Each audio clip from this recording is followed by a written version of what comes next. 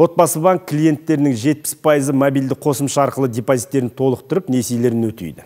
Мұнда елеулі статистиканы бүгін Global 21 ғасыр әлемі халықаралық конгресінде қаржы институтының басшысы хабарлады.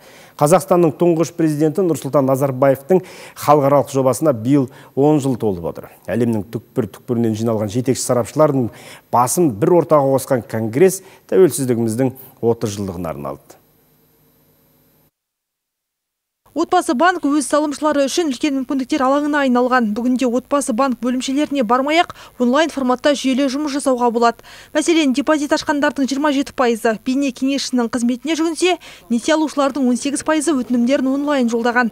Тіпті биылғы жылы үлкен сұранысқа ие болған бір жолғы зейнетақы төлемдерін алу мүмкіндігінде қазақстандықтар отбасы банк ашқан НПФ отбасы.kz платформасы арқылы қашықтан жүзеге асырған.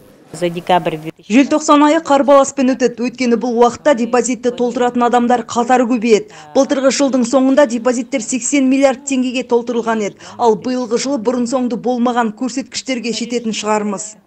Global 2-ші халықаралық конгресінің қатысушылары отбасы банкпен бірге сандық инновацияларды пайдалану тетіктерін талқылады. Ал еліміздегі жетекші банк басшылары өзара тәжірибе алмасып қайтты. Басты мәселеміз осы алаңда ең күрделі макроэкономика, қаржы, тұрақтылық мәселелерді талқылап, біздің сарапшылармен, біздің қонақтармен соларға жақсы шешім жолдарын ашып, және рекомендацияларды енгізу. Айта кетейік, соңғы жарты аптада банк қызметтеріне 107 мың өтініш келіп түскен. Бұл тұтынушылардың белсенділігін көрсетеді. Алдағы 5 жылда отбасы банк қызметтерінің 70%-ын онлайн режимге ауыстыруды межелі мақсат көріп отыр.